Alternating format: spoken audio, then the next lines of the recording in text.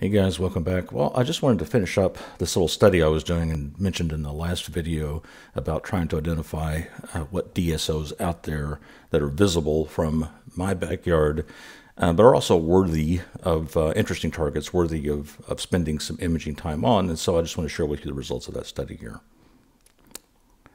This is just to reset an overview, a Google image of my neighborhood and my house, and the center of this wheel here is where I have the telescope in the backyard. Now, at the time this image was taken, there were no houses back here, and then I woke up the next day and there's a whole neighborhood back there behind me, including a very strategically planted tree about right here. That'll be a problem later, I suppose. But anyway, this is the issue that we all have to deal with to some degree. In this case, I've got a fairly nice view to the north, and as you sweep around in azimuth around 50 degrees to 60 degrees, I start to pick up roof lines of houses down the street, get up around 70, 80 degrees. Now I'm picking up the neighbor's house, 90 degrees. All the way through the south, I'll go through my house. And by the way, in this neighborhood, the roof pitches are very high, so the roofs are fairly tall. And then finally I get around to 200 degrees and I start to come down off the roof of the neighbor's house, and then I'm blocked a little bit by the houses down the street. And then finally I'm back clear, looking just across my fence back to the north. So it's this region back here that I'm having difficulty imaging targets, and so I wanted to come up with a way of factoring that in when I search for targets.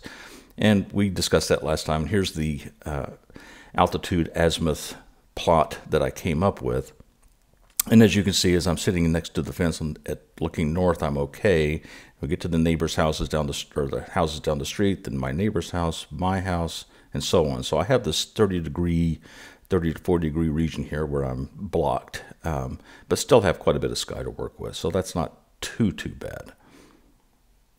This is the summary of all the DSOs. I put in a list of hundreds, maybe approaching 1,000, I don't know, of DSOs of certain type. There were no elliptical galaxies. I wanted barred or spiral galaxies, some nebula, but the Sharpless catalog is in here, for example. Went through all of them in some calculations that was mentioned in the previous video. And this is what I came up with. What you're seeing is the observing score, which is basically a measure of how long is a target observable, how many hours per night, or the best night, and what is the maximum altitude. So a high observing score, such as this guy right here, is a target that's probably up for over 11 hours and gets close to the 90-degree altitude mark for a range of days, perhaps, during the year. And then the very low scores are when a target just barely is up for 4 hours and just reaches about 30 degrees of altitude. So somewhere in here are all the targets. And as you can see, there's a very interesting little division we discussed last time, and we already know ahead of time that the galaxies, there's about 4-month period here where it's solid galaxies, except for just a smattering of 3 nebula. And then we go through about 4 months where it's almost all nebula with just a few galaxies sprinkled in. And then another 4 months where it's kind of a mixture of galaxies and nebula. This plot was shown last time. This is a little bit different because I did find a little error that was not accurately identifying the first day of the year when the target would be visible at its optimum time. And so I fixed that, and so this is the revised plot. But the story is still basically the same. We have galaxy season, nebula season, and then kind of a mixture of the two. Now, what I've done, and this is extremely boring, each one of these is some NGC, IC, or SH2 object. I went through every single one of these and into the web, looked them up, and tried to determine if they were a target worth taking a picture of. For example, if it's more of an elliptical galaxy or it doesn't have much structure to it, then I wasn't that interested. If it's a target that's very small in my field of view of my scope, then I'm not that interested in that one either. And in cases of some nebula, they were very faint. There's no one is really taking pictures of them because of that. And so I threw those out. And then there are a few cases where there's that slip through where a sharpless catalog item and the corresponding NGC item were both in the catalog. And so I didn't need to have the double representation of those. And there are some cases such as M51 where there's two interacting galaxies. They both have two different NGC numbers, but there's no point in taking a picture or keeping hold of a designation for the smaller NGC item when you can't possibly take a picture of one without the other. So there's a lot of weeding out, and here's what that looked like. Okay, so here's kind of a combination look at what I came up with. This table over here in this Excel spreadsheet is the list of all of the DSOs that were found to be observable for a sufficient period of time from my backyard.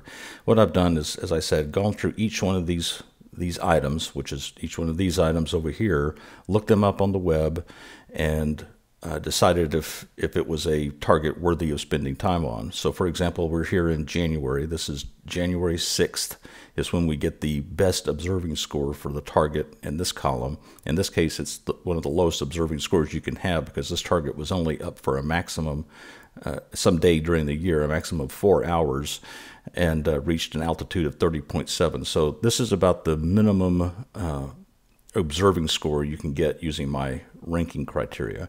And I just went through each one of these and looked at the target. Is it interesting? Well, this one I felt was sort of interesting, but I colored it yellow. So in other words, it's a backup.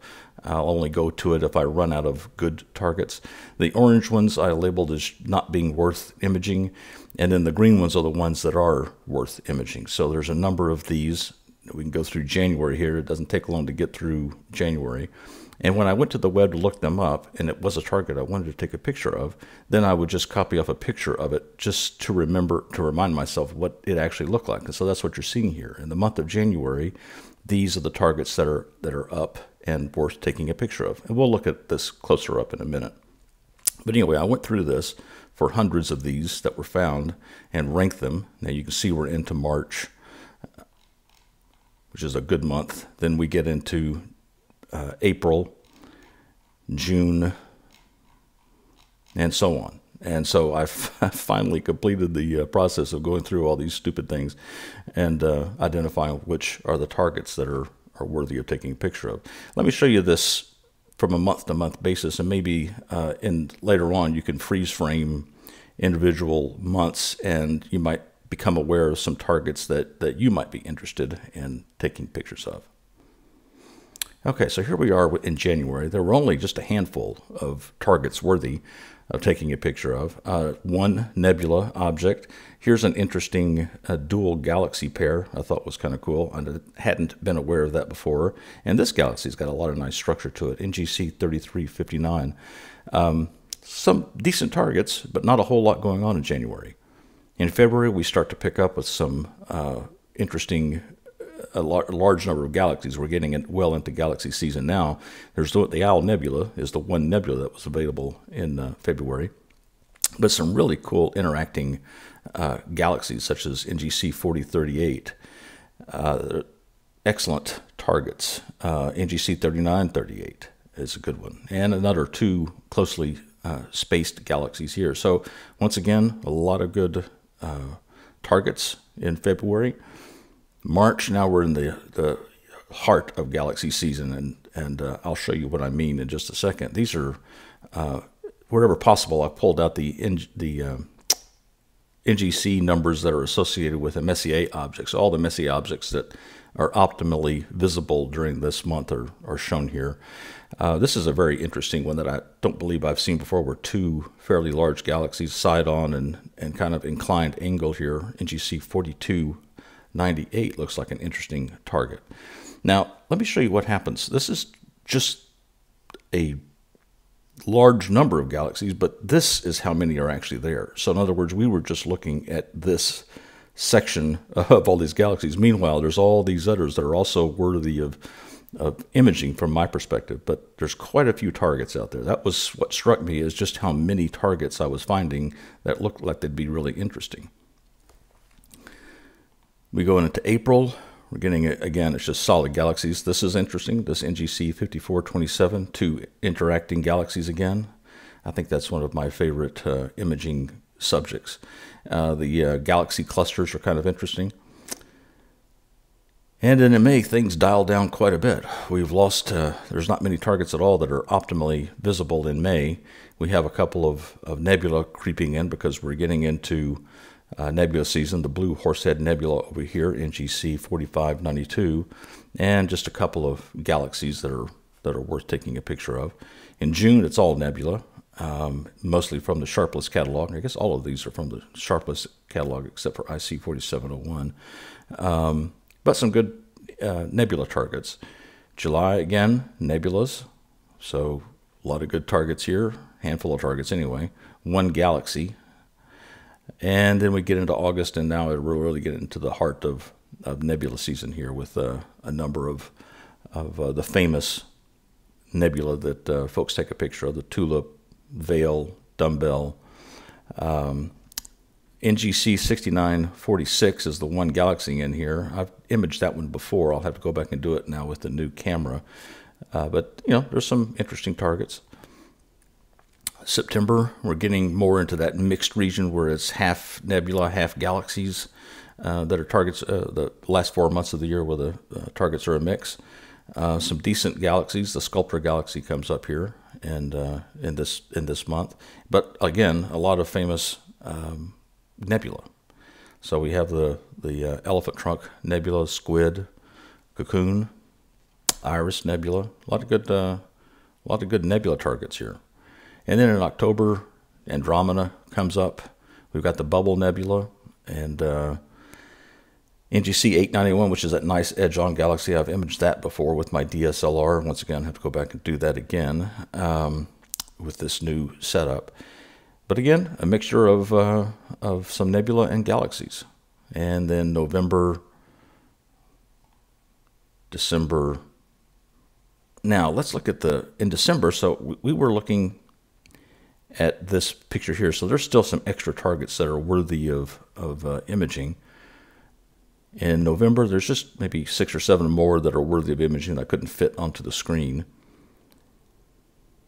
And in October, there's a handful more. Gets pretty sparse during the middle of the year. Short nights.